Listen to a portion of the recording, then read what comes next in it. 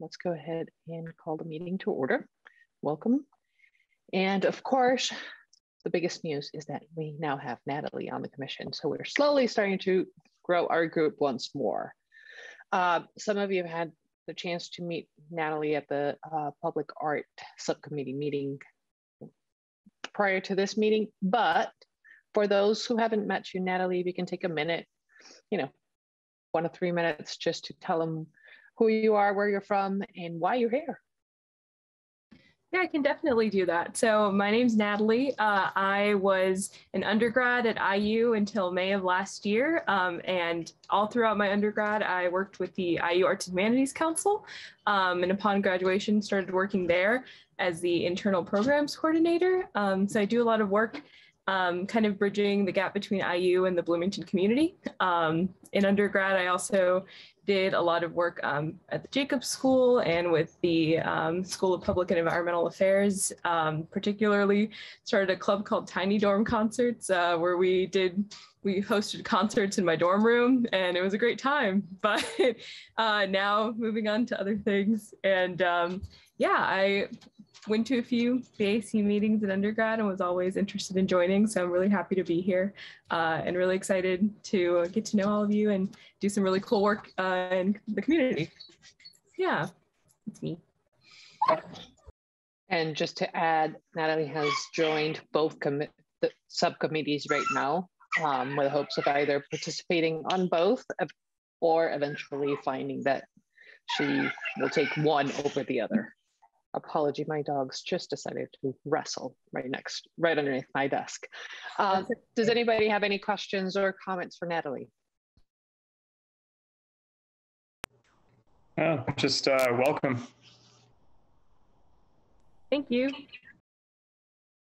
All right, well, so Natalie, as I mentioned on our prior meeting, if anything is unclear or whatever, just raise your hand, stop us. I'd much rather have that interruption than to have you lost in the meeting.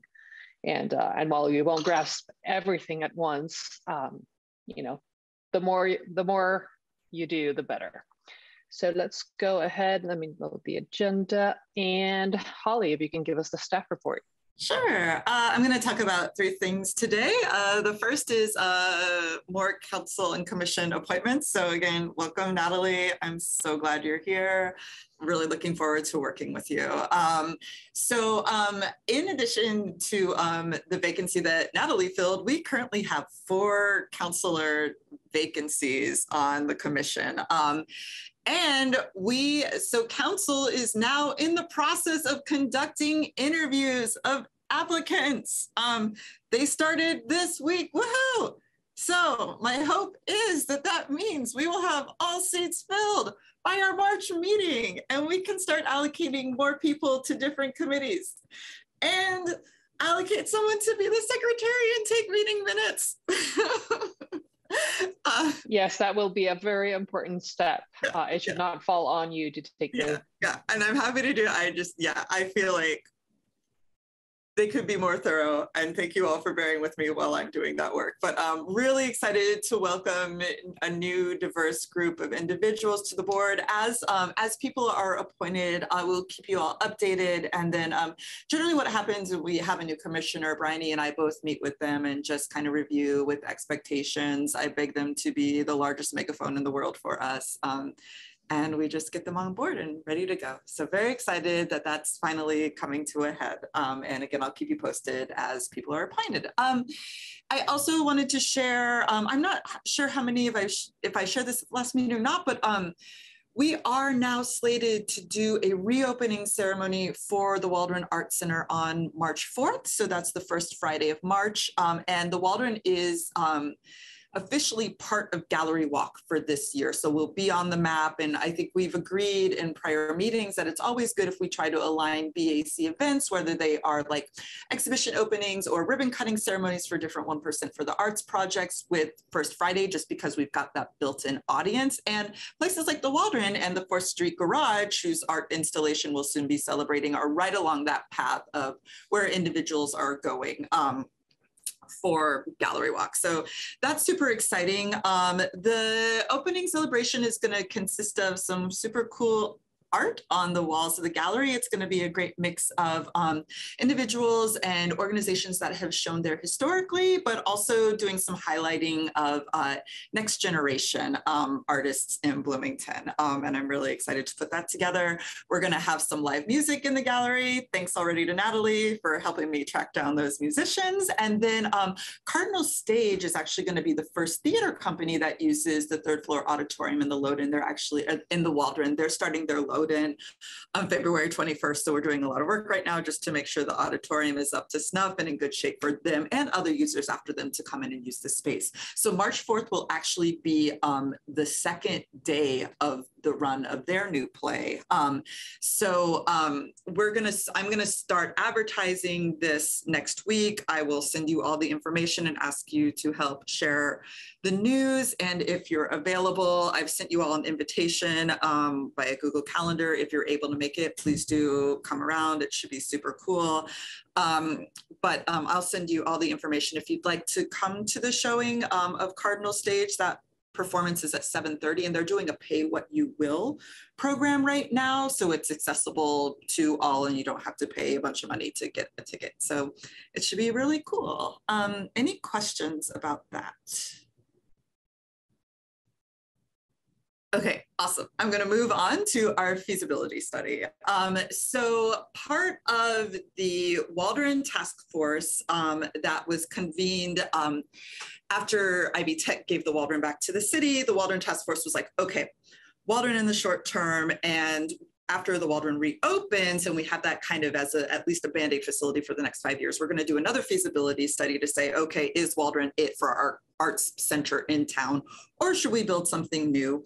Or should we build something new and find other resources and programs that we can put into place in the city just to make arts accessible, not just for people who are coming downtown to see a specific show, but so they can walk around the corner and see a great band performing or go into another facility where they can see arts on the walls. So we are starting to work with that company more intently. Trahan Architects are the people we're partnering with to do this feasibility study. Right now, they're kind of working remotely.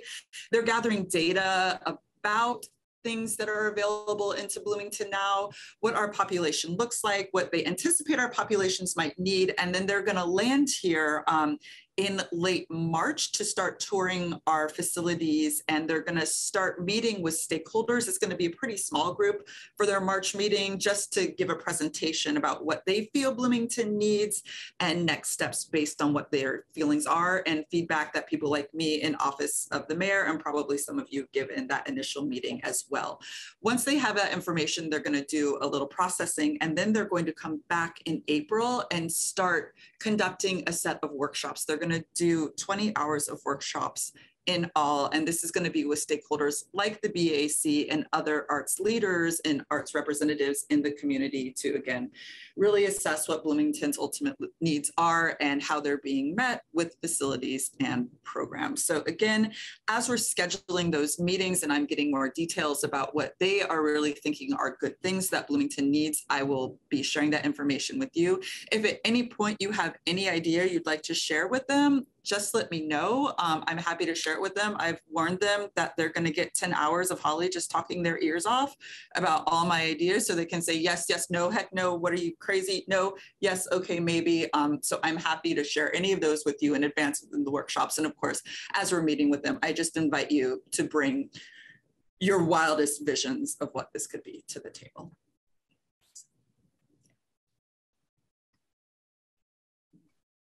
Any questions for Holly on any of these topics?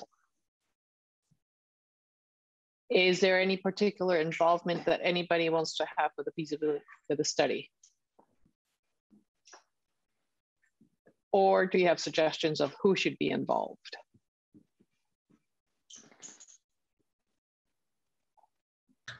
I'm curious, and you may have addressed this already, but to what extent, like spaces, community spaces versus like Indiana University campus spaces will be considered as like part of that cultural network? I think That's a great question. And I would actually appreciate your help in thinking about what those spaces are. So right now I have Waldron, BCT, and the Banneker Center kind of as my top choices. I'm also going to be collaborating with some colleagues at different departments at the city, including Parks and CFRD, who is like community relations and community programming, who are often using different facilities around the city to host cultural activities. So I'll be looking to them too, about venues like this, like Switch Park or Switchyard Park and other facilities. So, but is the BPP theater becoming a little bit more open? Yes, that's a great July. question. BPP most likely will become more open, probably starting in the middle of the year. And so, and I think that's definitely part of a larger conversation of, yeah, how many new artists can we get into that space, because they're most likely going to have another space to be able to access more consistently starting in July. So yeah, and it's a small kind of entry level Correct. venue that could be a good addition. Yeah, thank you. All right, well, if you don't have any suggestions right now, don't hesitate in reaching out to Holly if you have suggestions a few days from now or a few weeks from now. They're always welcome. Yeah, cool. And yes, Elliot, it is Bloomington Playwrights Project. Holly, what is the state of the financials? So state of financials are pretty much the same as last month. Give me just a second while I figure out how to share my screen. You got it. Okay. Oh, what are you seeing, y'all? A spreadsheet. Okay, just a spreadsheet. Okay, awesome. So, so basically, you see, we have a lot of money to spend for grants this year. I think I shared this last month as well. Nothing's really changed because our cycle hasn't kicked off yet. The first one kicks off next Monday. So right now we have just under $150,000 in grant funds to spend this year. That's a combination of a couple different sources of money. So we have BUEA, so Bloomington Urban Enterprise Association. They give us a chunk of $40,000 every year. So this year we didn't spend our 2021 funds. So they approved us using those funds from last year in addition to an extra $40,000 this year towards grant things. So that's $80,000. We also have our normal $40,000 allocation from the city to spend on grants, in addition to some extra funds that we didn't spend at the end of 2021. So again, that's where you're seeing that number of roughly 150K. And then in a separate account, which is operating funds. So again, this is things that we would consider using this to do things like pay windfall dance, to do performances. So in that fund, we have just under $35,000. And again, once we start paying out grants with our first winter cycle, and once we start paying, I know we'll at least be paying windfall in the spring to do their longer term performance for the Trades Garage, you'll start seeing some of those funds spend down. And I'm happy to answer any questions. Yeah. Holly, just to clarify, that separate account, is it 35,000 or 3,500? Oh, I'm sorry, it's 3,500. 3,500. For anybody listening who's not looking at the spreadsheet. Yeah. If only. Well, if only, yeah. Or another challenge, a good challenge. I just wanted to clarify. Thank you. Great. Okay, any questions about that before I stop sharing my screen? Okay. Perfect. Great. And then did you all have a chance to review the minutes from our last meeting? I see a lot of heads nodding. Anybody have any changes, suggestions, or comments? Okay, I move to approve the minutes from our last meeting. I second. Okay, Elliot? Yes. Karen? Yes. Nick? Yes. Natalie? Yep. All right, that was easy. Let's jump into public art. Nick, Holly, will you give us the update? Yeah, we can start with 1% projects. As Holly spoke to the reopening of the Waldron, the conversation that we had in Friday's public art meeting is that rather than trying to pile on top of that for the 4th Street garage dedication, it felt like there's a chance that would distract a little bit, either from the activity of the Waldron or overshadow, more likely, the artists who are involved in the 4th Street garage. We're going to split those, and so I think right now we're maybe looking at the first Friday in April, pending the mayor's office availability. So that's the latest there, but otherwise, like, the project is complete. Trades Gateway. Natalie, this is the piece that we commissioned a couple of years ago. Process started a couple of years ago. It's in the sort of like courtyard area outside of the Dimension Mill in the Trades District. We had to split ties with the previous fabricator we had on board. Holly is working on a call to other fabricators to get another partner on to work with Stefan Rees, the artist. And then the BUA has offered to potentially put up some additional funds to help supplement, since fabrication costs have almost certainly risen in the last 2 years since we first started talking about this.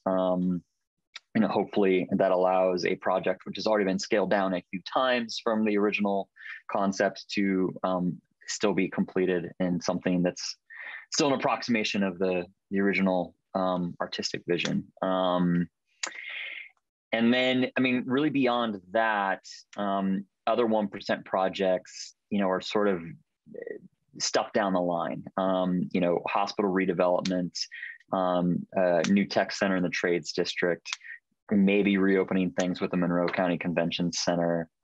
Those are all sort of TBD projects that Holly is just going to try to keep her ear to the ground and keep us updated on meetings that she's a part of, and look for our opportunity to jump in when the time is right. Is that everything for 1%? Holly, am I forgetting anything? The only question that I have in terms of the 1% is the parking garage opening in possibly April. Do we have a plan as to what that ribbon cutting might entail, and do we need to brainstorm or contact any artist to do some cross-discipline project? Holly? I have an idea. I think I've shared it with Bryony. I've shared it with the mayor's office. I don't know if this is the moment, because it is, it's an undertaking. And I don't know if we would be ready to do this in April, but it's a Fluxus piece called something like Motor Vehicle Sunset. And it is a suite of vehicles parked in a garage. There's a person in each vehicle who gets an index, like a Rolodex of prompts, like honk the horn, pop the trunk, open and close the door 3 times. Each person in a car has one of these. And so basically it creates a soundscape. There is a conductor. I know the mayor is a conductor. He conducted the Bloomington Symphony Orchestra last summer. So I think it would be great to have him at the ribbon cutting ceremony, or at another event at a future point in time where we have more time to plan this and determine who the people are in the cars, and make sure there is buy-in for this chaotic, sonorous event to happen in the parking garage. So that's my proposal for a performance that I would like to see happen at the garage. I don't know if this is the moment. I can say for me, my bandwidth is very much going to be swallowed in leading up to March, and then into March, either by getting the Waldron ready for the opening ceremony and then being on the ground with our feasibility study colleagues. I'm concerned that I won't have the bandwidth to pull this off by April 1st. So I would be open to exploring doing something a little more low key, and then working with you all to identify an artist for something smaller. And then thinking for something like this down the road, acknowledging that we don't want events around public art just to kind of be one-off. We don't want this to be a thing where a ribbon cutting just happens and then we forget there is art. We want to continue to have events to remind the community that, hey, this is an active piece that is worth revisiting and reactivating. So those are my thoughts. Thoughts?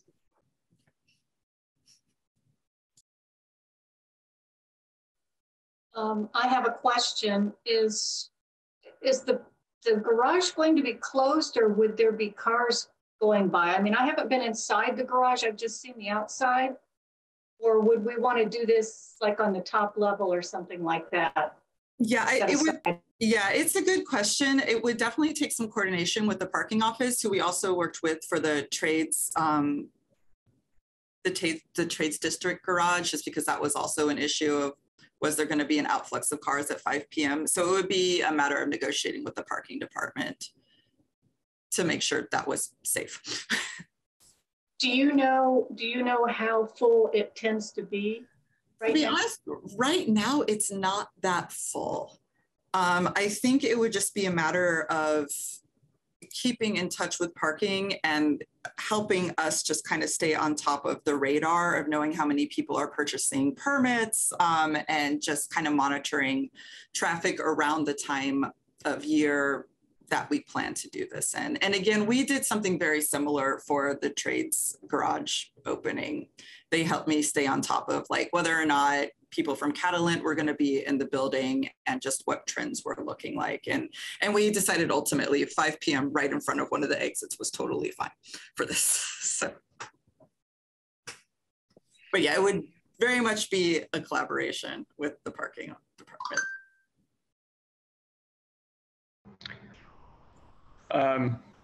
Yeah, I mean, I know the piece you're talking about, the performance, and say, so Fluxus is a you know, I don't know, I guess like mid-century kind of like experimental performance art movement in the United States and also Europe. It was most popular, where, you know, performances were written with scores, like musical scores, and then, you know, they can be activated and reactivated.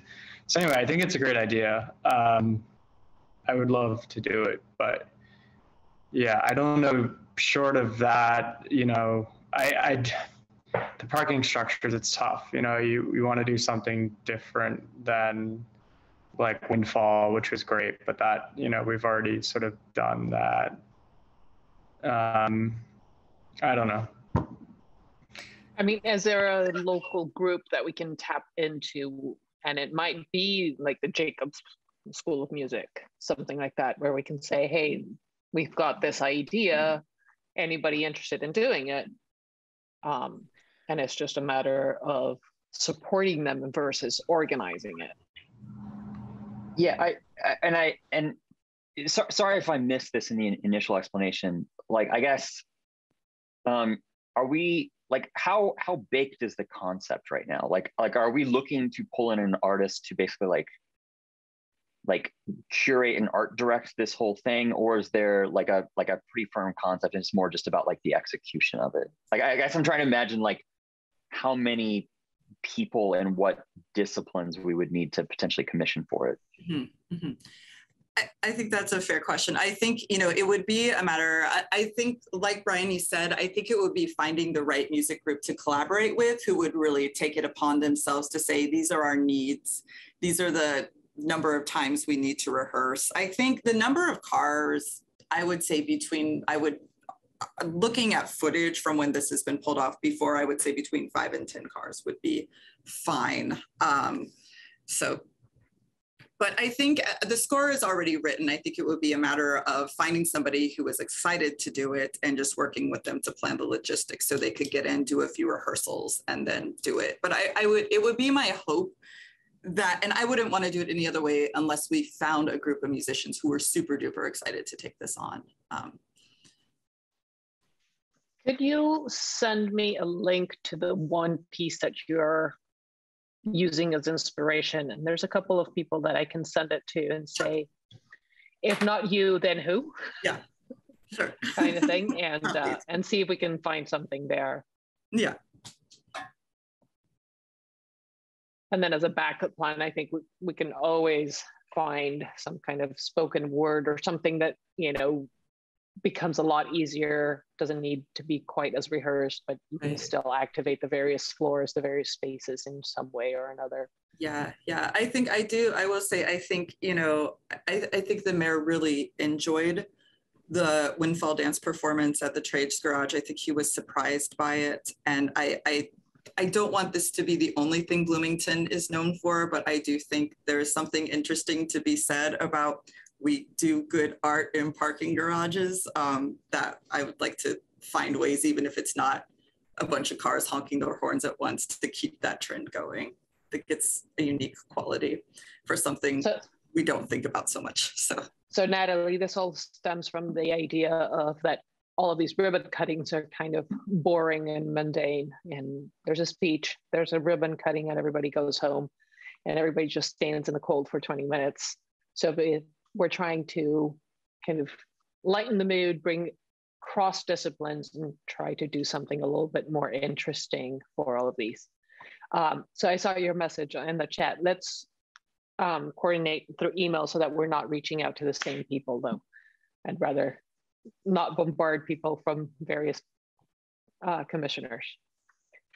All right, I'm good with that for all of the 1%, unless somebody else has something else. Well, I just wanted to tack on quickly, maybe just to think about this as like a backup, just so like we maybe like parallel process, and maybe it's like a backup idea, but also could be integrated into what you're looking at here, with the sort of Fluxus performance piece. I know that last year, prior to completion, one concept we discussed was how to get WFHB involved in the ribbon cutting, since they are the other neighbor directly across the street, and the building they're in, connects to the garage. Unfortunately, their local live show is on Wednesdays, not a Friday. So if let's say like the mayor's office wasn't available for that Friday, and we were trying to figure out another thing to tether it to, we could always try to bridge it to that. I mean, even outside of their specific programming for, say, like a live performance, I do think that whatever we do, we should try to get them involved. And even if it's just as simple as like making sure that like they do a piece on it, and they have someone with a microphone capturing some audio, whatever else, so that there's a little bit more color to it than just like an interview. But yeah, I think we should think about that as well.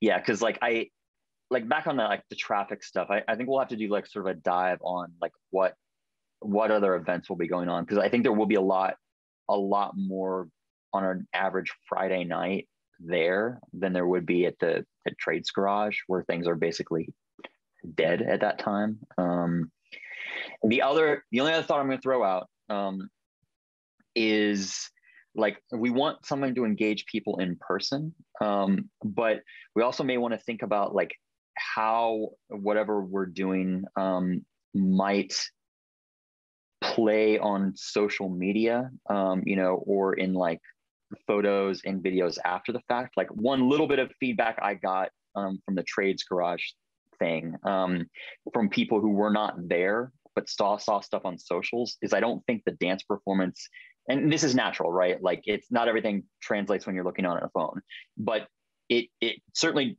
to the couple people I talked to, did not translate as well to people who were just like consuming photos and short video clips. Kind of got like what the heck is this? This is what we're spending our art's money on. Sort of typical thing that we hear anytime we do anything, because art is not designed to please everyone at all times. But it did at least make me think that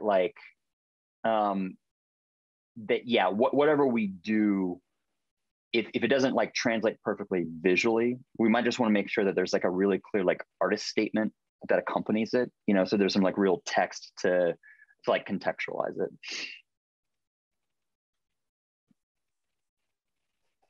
And I think that would also help if we all do social media coverage in a more cohesive way, other than trying to piece it all together and in an uncoordinated way. Anything else? Shall we move on to the RFQs that are coming up? Sure. Yeah. So Holly has been putting in some great work on prepping RFQs for the Rogers Family Farm Park, aka the Goat Park, the Goat Farm rather, on the southeast side of town, and then the one to follow that will be the bike garage, the People's Park adjacent mural that's been on the docket for a while. So Holly has a timeline that she shared with the Public Art Committee. You know, the goal is to get the Goat Farm RFQ out this week and work towards, sort of confirming the artist by May 16th. And then for People's Park, the idea is for the RFQ to go out first week of March, ideally, and then again, award the artist by June 1st. Nick, can you just clarify what the RFQ is and how it's different from a request for proposals or others? Yes, absolutely. Yeah. So, the concept of the RFQ that we typically rely on is a request for qualifications. And so the distinction there is we're not seeking like site-specific proposals. We're not seeking like, show us the statue you're going to make, show us a sketch of the mural you're going to make. What we're mainly looking at is we want to see artists' CV. We want to ask them specific questions about their experience. What role have they played in previous projects? What's their experience working within a budget and completing things on time? What elements of community engagement or collaboration with other people or entities, right? We're involved in the creative process, things like that. And so Holly has a basically complete draft of the Goat Farm RFQ that at least Bryony and I have looked at. And Holly, let me know. I can give it one more scan, but if there's anything specific that you want feedback on, let me know, and I can make sure I do that today. But the gist is like we give some context and history, for the site and what we're looking for, some background on, either the community elements, in this case where this is was once a family farm that is now become city property. Part of it's like giving context for that family, and then we sort of state our criteria and the selection process so people know what they're getting into. Did I leave anything out there, Holly, that you want to add on to? I think that's pretty thorough. Cool. Yeah. One question for you, Holly. Yeah. In terms of the form that people are going to fill up, is that completed, or do you still need feedback on that? Yeah, so I was going to say I need feedback on two things from you and Nick, if that's okay. So the family did give me a little more detail about their background, which I included in the RFQ earlier today. It's just an additional paragraph. And then I know, so we talked about overhauling what we're asking people to show us when they show us their qualifications as a response. And it used to be a letter of inquiry or interest, and now it's a Google form until we get our grant software in March. And they're just basically answering questions about, what have you done in the past? Give us some examples of projects. Did you stay within budget?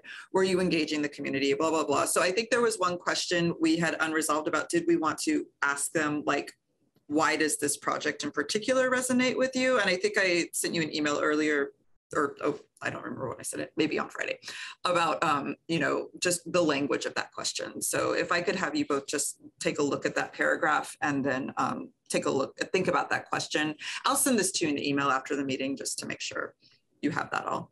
Not me just okay. Yeah, I think it's important to ask, why are you interested? What is it about this project that is exciting you? And right. moving you to go through this process more than just uploading samples of work and explaining those. There has to be a little bit of thought and investment where we're not asking for sketches, but a little 5-minute deep thinking, I think, is appreciated and valued. Yeah, I agree. Yeah, Holly, I could definitely do that. I'm going to be out of town the next couple of days, and so and pretty off the grid, and so I just want to make sure I get you everything you need today. So I think that awesome. Yeah, I'll just send you a follow-up email as soon as we're done with the meeting, and then I appreciate that. Thank you. And then my goal is then just to make it public on Friday, and once it is out in the world, there will be a press release on it. But I think we've all agreed that a press release only does so much, and so what I would like to do is just ask all of you, for those of you who know sculptors or people who know sculptors or cool people, that this needs to be in the hands of, just to help get the word out. I think that's going to be really important for this project. I just want to make sure. So the review process will be a collaboration of the Public Arts Subcommittee, along with the Director of Parks and Recreation here at the city, along with the family. So I just want to make sure we're giving them a really cool, robust pool of applicants to work with. So, and the more help I can get on getting the word out, the better. Thanks.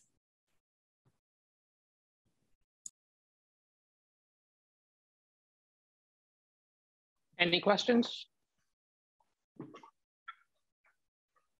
Any other updates on smaller projects or things that are deep in the pipeline that we should be aware of?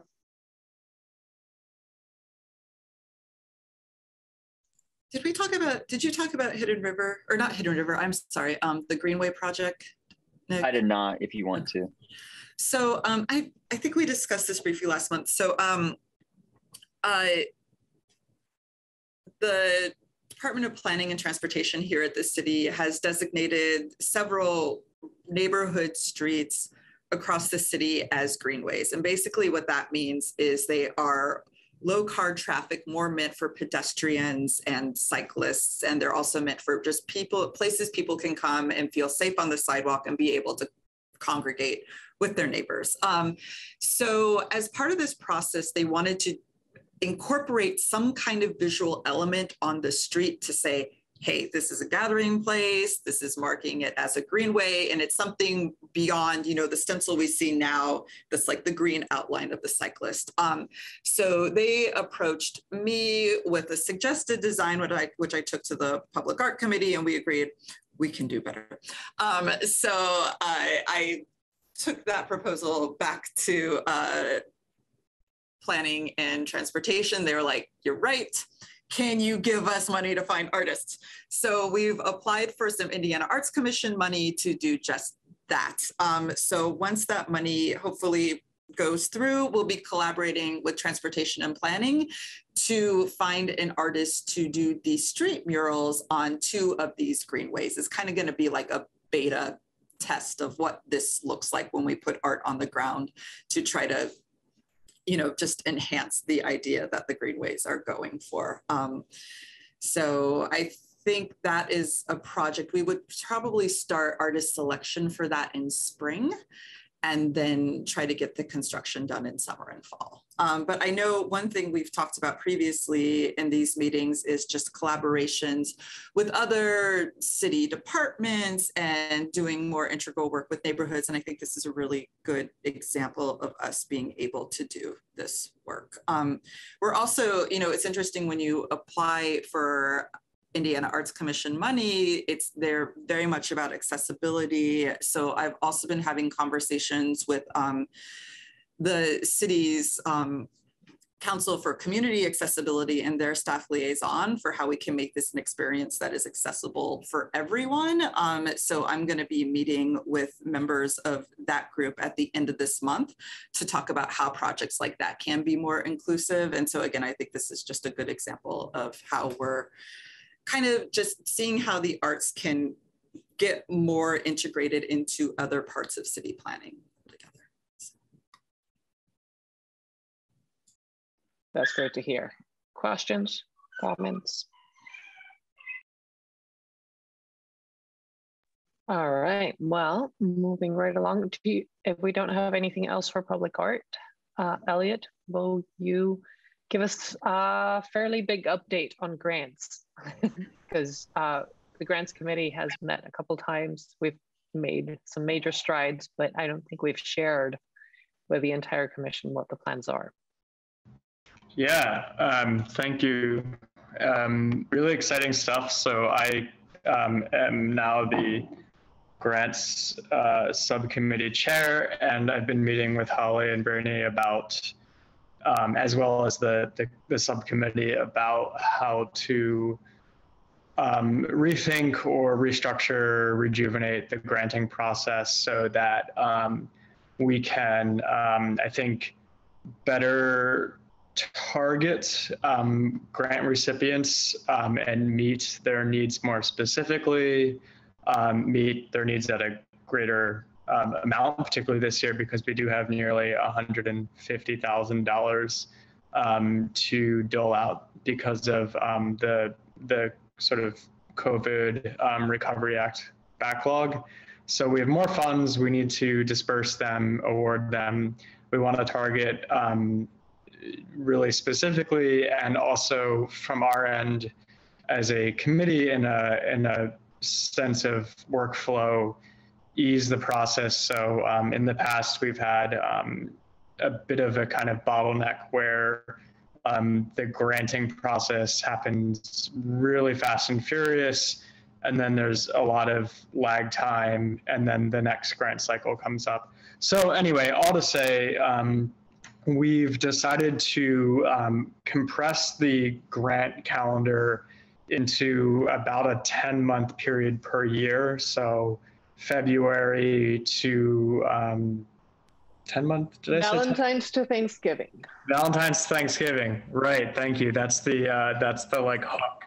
So the idea being that those two holidays bookend the grant year, and that all of us, including applicants, have time off for holidays and things like that.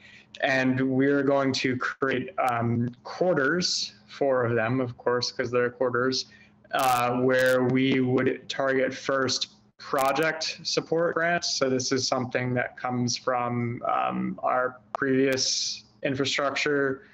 And then also operations grants, not in this order yet, which again comes from our previous cycle structure. And then between projects and operations grants, we'd have an emerging artist cycle and another emerging artist cycle. So, which is a new endeavor on our part that we just started last cycle. So the idea being, we're going to fund projects, we're going to then target emerging artists, we're going to then fund operations, so general operations for cultural organizations, and then after that, do another round of emerging artists.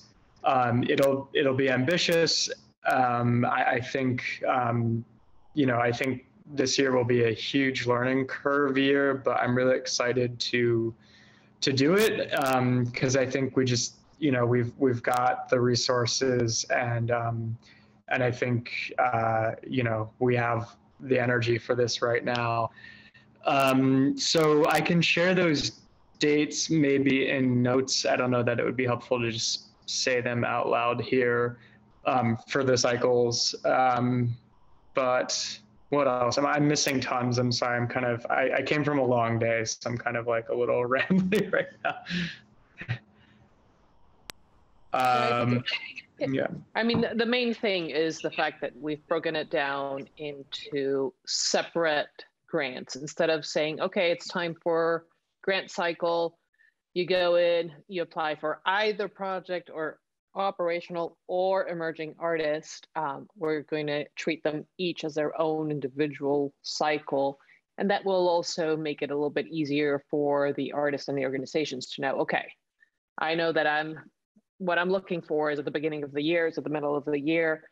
And ideally, those who are applying for project support and operational support will also help us promote and grow the emerging artist grant cycles by, sharing it with employees who are starting out or people within their organizations that have not received grants before and can give them that support. And, really focusing on growing that part of our grants, because while we started it last year, it got buried in the bundle of operational and project support, and barely anybody knew about it, and it just got lost in the shuffle. And then the other thing that we're spearheading is being very conscious on how we are promoting this through social media this time around. Yeah, exactly. So separating out those will help us target and promote, so that it's not just all the kind of generic wash of any, all three of those grant types at once.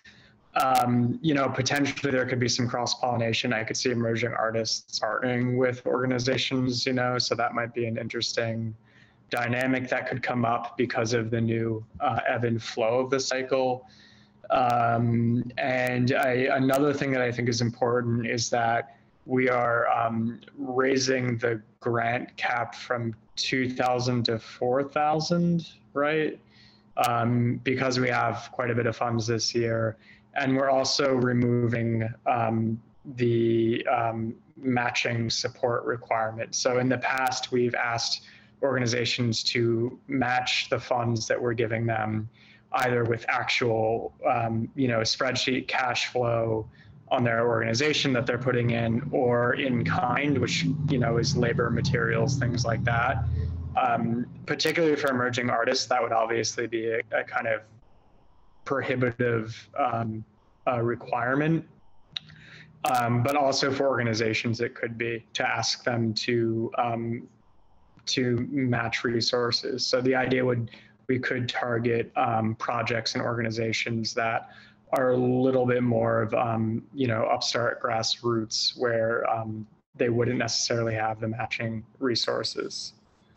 And just with a caveat that we would not be funding 100% of the project. While we are not asking for a matching, we're still not going to fund the entire project by ourselves. Yeah, of course. Yeah. There needs to be, a demonstrated need and self-initiative, of course, but not the same kind of one-to-one matching. Initial thoughts, observations, comments from those who are just learning about this. I just wanted to thank you all for the work. I know it's very intense getting through all of that. So thank you. Thanks. It will be intense. It will be more intense this year, but ideally, like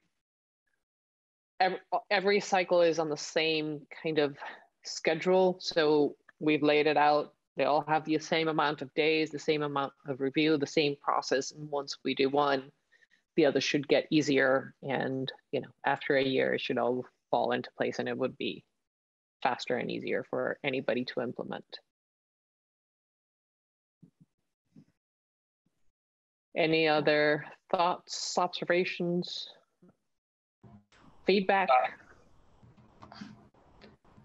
Nick, I'm going to kind of call on you, just because you are one of the longer lasting commissioners and you've seen several evolutions of the grant cycle. And I don't believe anything quite like this has been done before. So I would like to see if you see the potential of this shaking things up in a positive way, or based on prior experience, if this is something that we should not be doing. I like it in general. I think the emerging artist category and giving that its own lane makes a ton of sense. That is something we've had difficulty, I think, sort of recruiting for, or and I don't know if that's just like a general, messaging issue, or if maybe there's a perceived barrier for entry for folks, especially when they see the types of groups that we fund regularly, and see how many of those are established. And so, hopefully creating a separate lane there makes it a little bit easier for people to put themselves forward.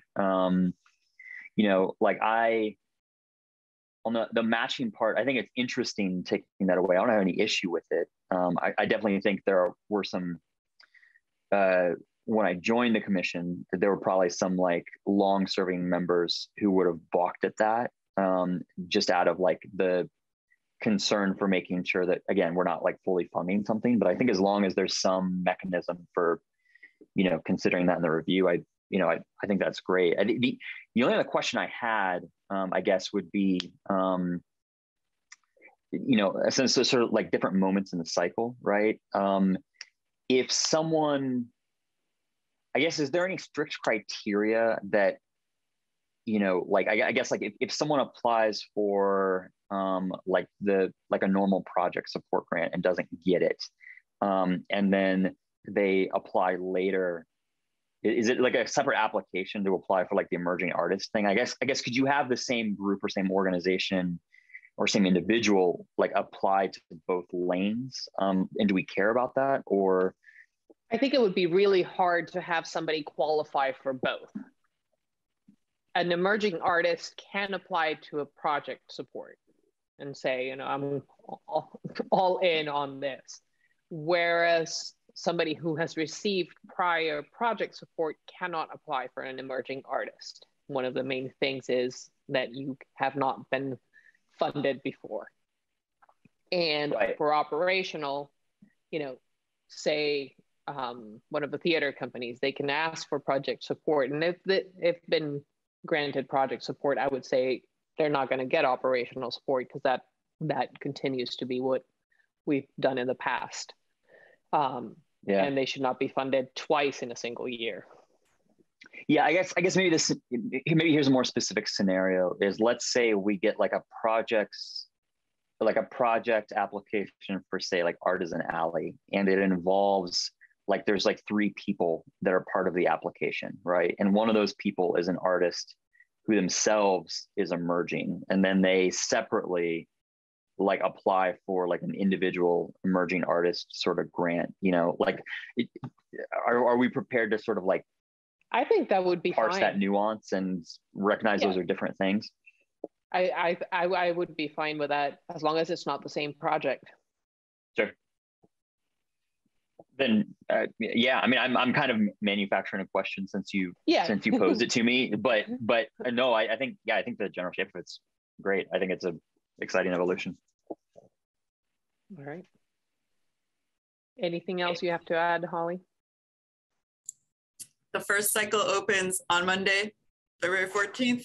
Again, going to ask you all to help spread the word. And it's the first one is arts projects. So yeah, and then emerging to follow, which will open in the spring.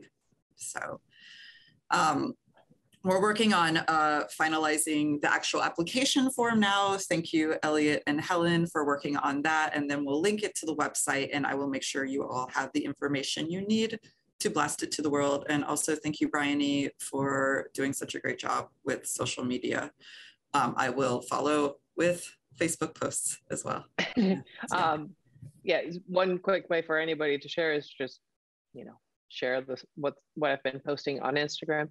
Is there going to be like an official press release or something from the city? There will be a press release, most likely next week. Yeah. But again, just acknowledging, I think we all know that only does so much work. And again, I've been kind of, since taking this position and, meeting with people and then just going through the backlog of who is applied for and gotten or not gotten grants in the past, and knowing who Sean has worked with in the past, I've kind of been growing a list of people I will also individually blast with this information. So. It might be worth, as you email all of these people, to add to your signature or somewhere around there, follow the Bloomington Arts Commission on Instagram. I'm happy to do that. Yeah. And that way you start to transfer a little bit of that burden to them, and then they can go check it out, and then they will be able to share it with other people in a way that forwarding an email is not as juicy. That makes sense. Yeah. Email has lost its juice. I agree with you. Yes. Without a doubt. Anything else in regards to grants? Elliot, do you have any specific needs? Just grant readers, people that help out, right? So if you know anyone in the community who'd be qualified, please send them my way. And if you yourself are not on the grants committee and would like to read, let me know. I'll be reaching out. And you can choose to participate on all 4 of them or in just one, or recruitment, anything that you want. We created a separate BAC grants calendar. So if anybody wants access to that, let me know and I'll send it your way. But it just highlights like when we're reading, when the application is open, when we're prepping the next one. It's just a nice little overview, but we did not want to overburden the BAC calendar with all of those details. All right, let me go back to the agenda. Wrong agenda.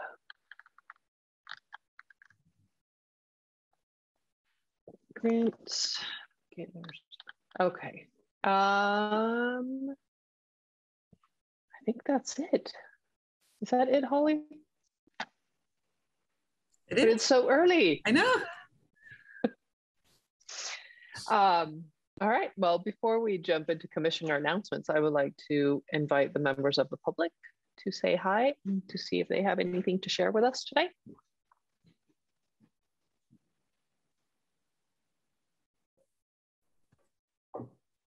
Hey everybody, Chaz from FAR. Just wanted to remind everybody that on March 4th, we have the FAR photo review exhibition, and it's possible because we got a grant from you all. So thank you very much. And yeah, I just want to thank you again and say hi and to welcome Natalie to the grant or the commission. Very exciting. So thank you. Christina? Hi, everyone. I'm Christina. I just wanted to come on today and kind of say hi and see what you guys are doing. I was invited by a couple people, so I just wanted to say hi. It was a great meeting. Thank you. Appreciate that. It's always nice to see new people around here, or new to the meeting people around here. And hopefully you can help us spread the word for all of the grants, and especially the emerging artists. We're really, really excited about this kind of program, and we really want to see it succeed. Moving on to commissioner announcements. Anybody have anything to share?